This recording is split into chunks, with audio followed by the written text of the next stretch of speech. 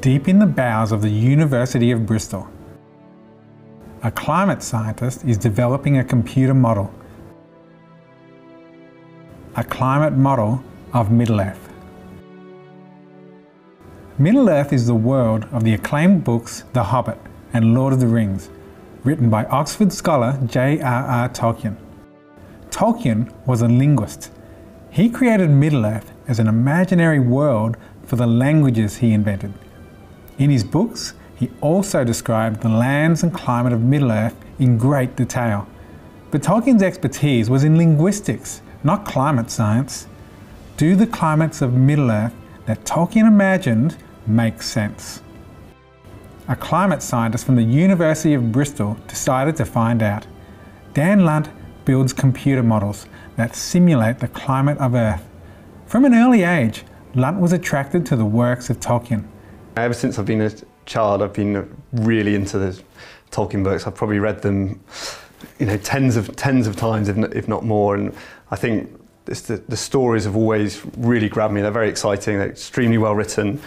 And also one of the things that's really fascinated me, and actually one of the reasons I got into this, is that there's a huge backstory as well. You have, for example, The Hobbit and The Lord of the Rings, but behind that there's a whole mythology that's only just hinted at really in those books. So Lunt set himself the goal of simulating the climate of Middle-earth. As well as a Tolkien fan, Lunt's expertise especially equipped him to tackle the unique challenge of modelling a fantasy world like Middle-earth. And one of the things I do a lot with the climate models is actually simulate the climate of millions of years ago. And so millions of years ago, the continents are in different positions. And so it's something that I'm actually quite used to, is adapting these models for worlds that are quite different from the Earth that we live in today. So a good question is, what it actually is a climate model? So a climate model is a piece of, or the usual use of the word for a climate model is a piece of computer code, a list of instructions to a computer that encapsulate our very best understanding of the way that the atmosphere of our planet and the ocean work in a physical sense. Climate models that simulate today's conditions can also be applied to the Earth's deep past. It was this principle that enabled Lunt to simulate the climate of Middle-earth.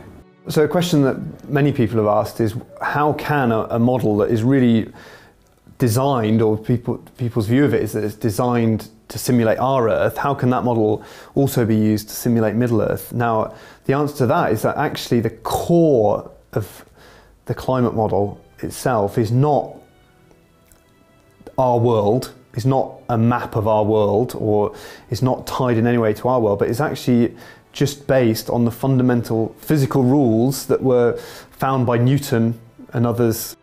As long as we can accept that Middle-earth maybe obeys those same fundamental physical rules as well, there's no reason we can't use this model in the same way that we could use it to simulate Mars or Venus or Earth, to use it to simulate Middle-earth, so long as we have those, what we call these sort of rather peripheral things called boundary conditions, which is really just a map of the world saying where the continents were and how high the mountains are and how deep the valleys or the ocean are. As long as you have that information, this same climate model can be used to simulate any planet in the universe.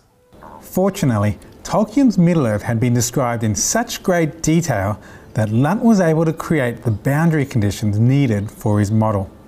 His son Christopher Tolkien actually published a lot of his works posthumously, and those you can look at now, and that includes a lot of the backstory. And in there, for example, are lots of maps of Middle-earth that aren't actually in the original story, and it was those maps that enabled us originally to actually model the whole of Middle-earth, because actually for in The Lord of the Rings itself, a lot of the action only occurs in a small part of the world, like equivalent to the size roughly of Europe. But obviously, if you're going to simulate the whole climate of the world, then you need a lot more, and we were able to use those maps for that. However, Middle-earth came with its own unique set of challenges that you wouldn't normally find in an ordinary climate model. Tolkien never discussed the CO2 levels in Middle-earth, so this was an assumption that we had to make. And actually, we considered this for some time and thought we could take sort of something similar to perhaps pre-industrialization on the Earth. But then we thought, well, no, that's probably wrong actually, because dragons like Smaug and the activities of the wizards and Sauron, for example, may well have raised the CO2 level on Middle-earth. After he dealt with issues such as the greenhouse gas emissions from dragons, Lunt set about building a climate model of Middle-earth. The way that climate models work is that they divide the world up into a series of boxes.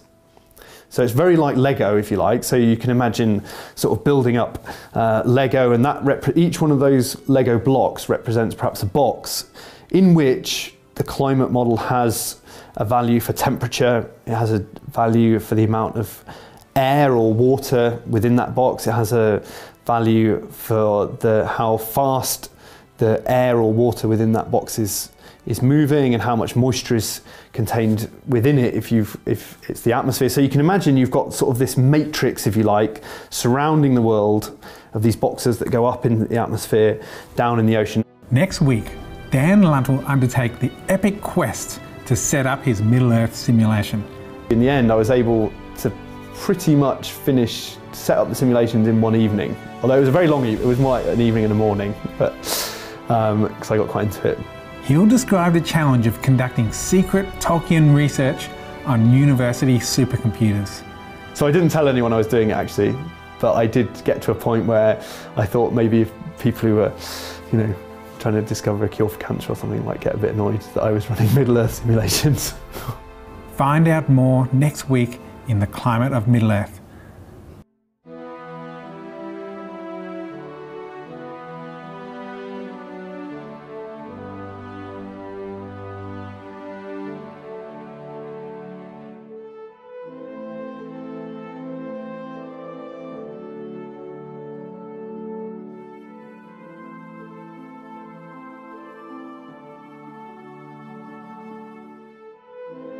Just to get really geeky, I mean, we're at the drowning of Numenor, didn't the seas curve?